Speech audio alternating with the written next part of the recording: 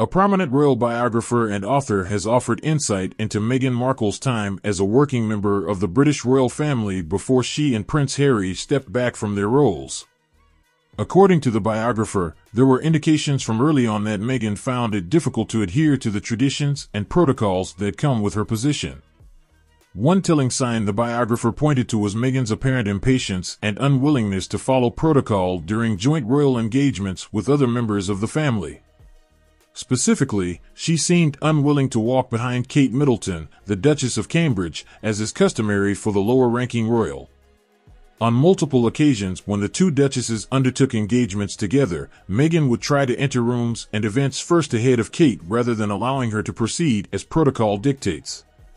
The biographer explained that in these situations, some of the royal aides felt they had to quickly usher Meghan back so as not to break precedents in front of Queen Elizabeth II, who was still alive at the time. Maintaining the proper order of precedence is an important tradition within the royal family, and one Meghan seemed unwilling or unable to observe based on her actions at these joint engagements. Her impatience extended beyond just following Kate as well. The biographer felt that if Meghan had committed to remaining a senior working royal, she could have accomplished great things and had a very impactful role. However, her unwillingness to wait or adhere to traditions ultimately held her back from fully embracing her position. With her background and talents, Meghan had so much potential, but she couldn't suppress her impatience, according to this viewpoint. Interestingly, the biographer noted that Meghan actually had no real need to take on an official working royal role. With her fame and background, opportunities would have still been readily available to her had she chosen to remain more removed from the family instead of joining as a senior working royal. However, Meghan's drive to always be in the spotlight and in charge seemed to override that logical choice.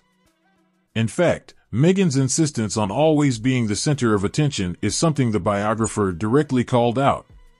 In their analysis, Meghan believes deeply that she needs to be seen as the most prominent person in the room at all times.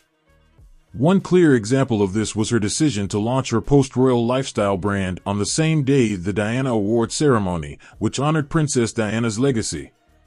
By choosing that particular date, Meghan effectively stole headlines away from Prince Harry on an event meant to commemorate his late mother's charity work.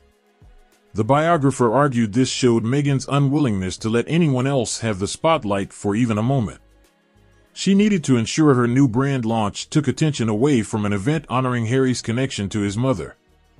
Beyond just her drive for prominence, the biographer also shed light on Meghan's feelings about her position within the royal family compared to others, specifically Kate Middleton. Meghan had stated in past interviews that she views herself as a self-made woman unlike Kate, who grew up in a privileged background.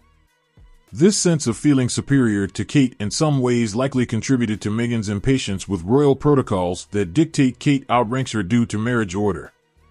She didn't want to be seen as lesser within the family dynamic, and having to walk behind Kate went against her self-image. This added more context to her unwillingness to adhere to traditions surrounding precedents.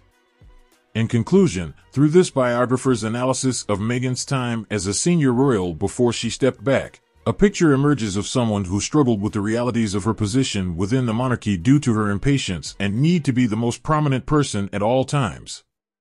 While she had much potential to make a positive impact, Meghan's inability to suppress these personality traits in favor of tradition ultimately led her to decide royal life was untenable long-term, according to this viewpoint.